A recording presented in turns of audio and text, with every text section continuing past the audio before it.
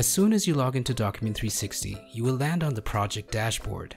It features all the projects you're a part of, which includes projects you own, projects associated as a team account, and projects associated as a reader. The dashboard is designed to give you important information regarding each project at a glance. For instance, you can see other team members associated with each project and their roles, whether they are the owner, administrator, or contributor. You can quickly tell which projects are public, private, or mixed by the indicator on the bottom right of each project. And if you're a reader, you will find those projects listed under the Associated as Reader section. You can easily jump to different areas of any project by hovering your mouse over the top right. You can quickly access your knowledge base site, the documentation editor, the analytics section, or the project settings. You can create multiple projects depending on your pricing plan.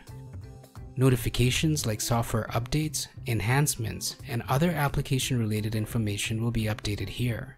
If the latest changes notification icon has a number next to it, it means that there are new additions that you have not viewed yet. Clicking on the icon will show you this data as well as historical information that you have already viewed.